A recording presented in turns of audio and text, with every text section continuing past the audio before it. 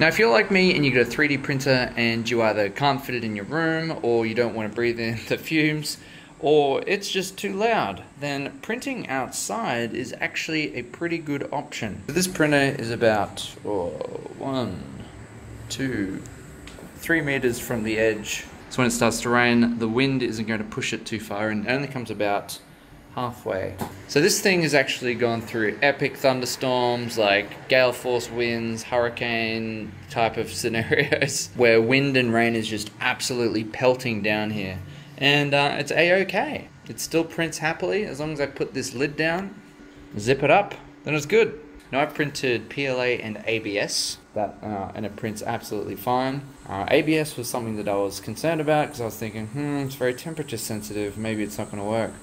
But as soon as you put this lid down, zip it up, the temperature regulates itself quite nicely and the prints come out looking great. Now I've had this printer here for about 6 months, toward the back end of winter, all through summer, and in various different temperatures that have varied from 5 degrees Celsius or 40 degrees Fahrenheit to about 35 degrees Celsius or 100 degrees Fahrenheit. I don't know if that's an exact conversion, but around that. So if you have an outdoor balcony and you don't have enough room in your apartment to put your printer, then put it outside.